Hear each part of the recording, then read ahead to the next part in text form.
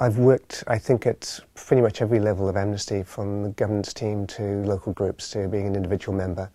And I think that what I've found that I work on now is one of the things that's been most satisfying, which is working with the Environmental Defenders Network. Because if you don't deal with the human aspect of an issue, then you very rarely will be able to resolve the environmental aspect as well. One classic example of that would be the Niger Delta in Nigeria, where for decades there has been catastrophic levels of oil pollution, which has had an appalling impact on the lives of millions of people living in that community. It's destroyed vast tracts of what's one of the world's largest wetlands, and the people who live in and around that area, their livelihoods from fishing, from agriculture and everything, are extremely badly affected by this.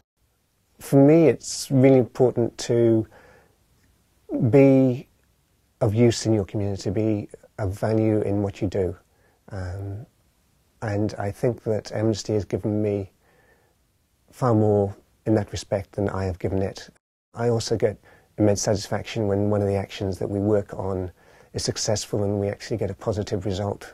It gives a sense of worth, I think, to what I do, and it also means that I'm also making some contribution in some ways towards a better world. I mean, the world will never be perfect, and that's why Amnesty, I suspect, will always be needed, because we can make a difference by chipping away at things, but there will always be other issues which will come up which we will have to deal with.